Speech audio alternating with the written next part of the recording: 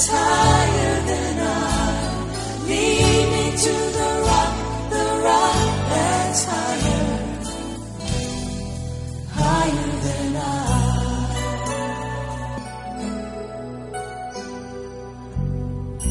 Welcome to my Secret Place devotion with Oyiks Alfred. The Word of God is alive and equipped to change your life.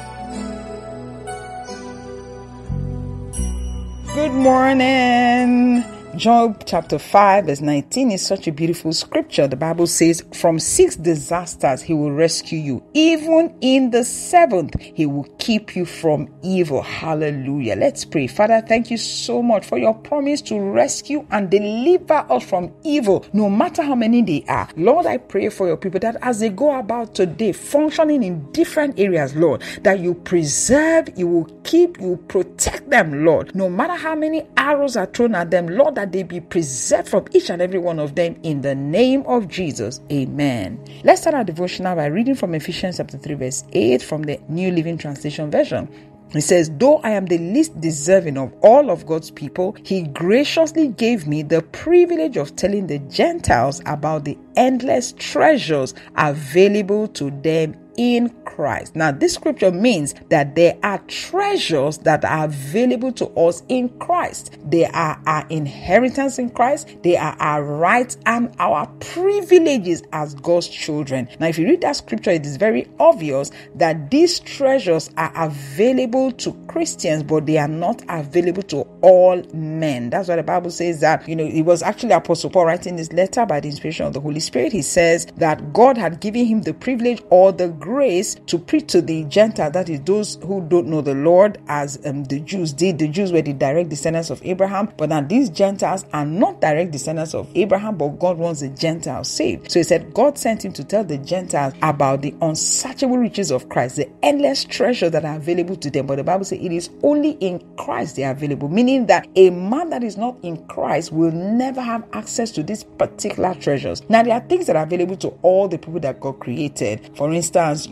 because he's your creator, the sun and the moon will shine on you. God will preserve you from day to day. That would explain why armed robbers, criminals, kidnappers, terrorists don't die. The moment they kill someone, there's still that mercy of God that keeps them waking up and sleeping every day. God is doing that because he's their creator. However, there are things that he has reserved for only those people who are in Christ. They are not available to the entire world. So let's take an example of one of these treasures, or what we'll call our inheritance in Christ. Matthew 13 verse 10, Jesus says to his disciples about the parable of the sower. Remember the parable of the sower? You find that in Matthew 13, a man went out to sow seed. He sowed on different grounds and they produced different results. And the Bible says in verse 10 that his disciples came and asked him, why do you use parables when you talk to people? And Jesus replied, you are permitted to understand the secrets of the kingdom of heaven, but others are not. I just read from the New Living Translation, but if you read it from the King James, it says,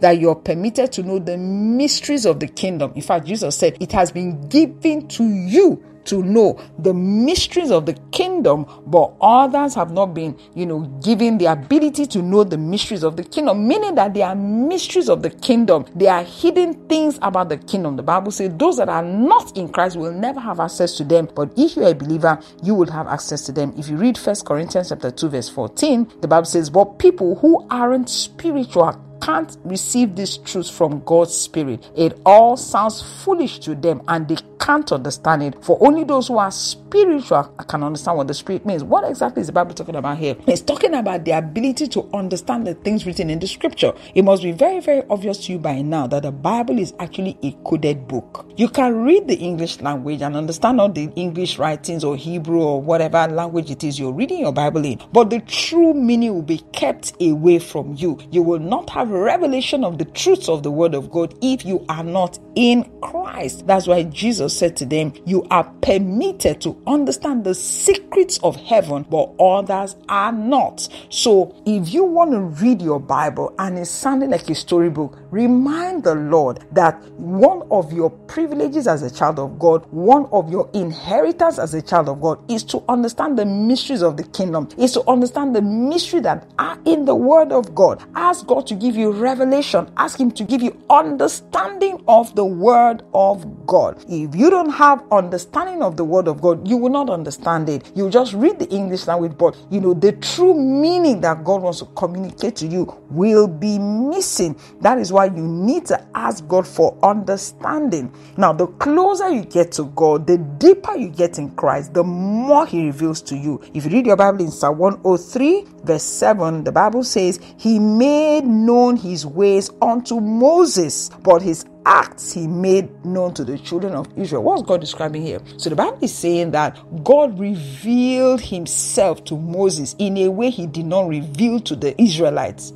So the Israelites who didn't come close to God, they just knew the different things. They just saw, oh, there's a miracle here, the sea was divided and quails came and manna came. They just saw the acts of God. But the real God, the character of God, the things that make for those things to happen, the underground things that caused all the sea to divide and all of that, the children of Israel did not have access to it. Moses had access to the ways of God. He knew God. He knew the character of Christ, the ways of God, why God makes certain decisions. But the Bible says that the children of Israel only knew the deeds. They only saw the miracles. They were not brought into that place of revelation of the word of God, revelation of the things of God. Why? Because they didn't come very close to God. So one of your rights as a person in Christ is to have revelation. So don't read your Bible without asking for revelation. Remind the Lord, because I'm your child, the Bible says that one of the things I have privilege or access to is the secrets of the kingdom of heaven, the secrets that are in the word of God.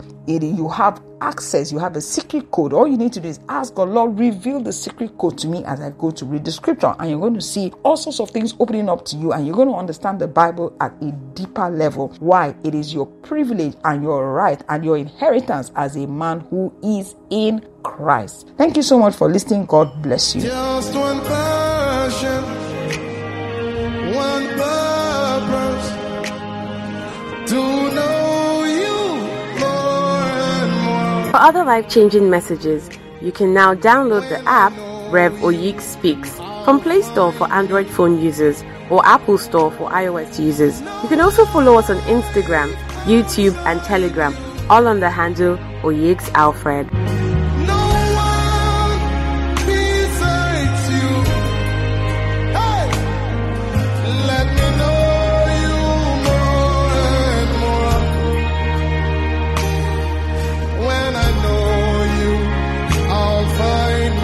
Everybody say, just one passion.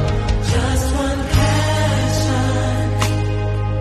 One purpose. To know you more and more. When I know you. I find me. Somebody make that your heart desire. Just one passion.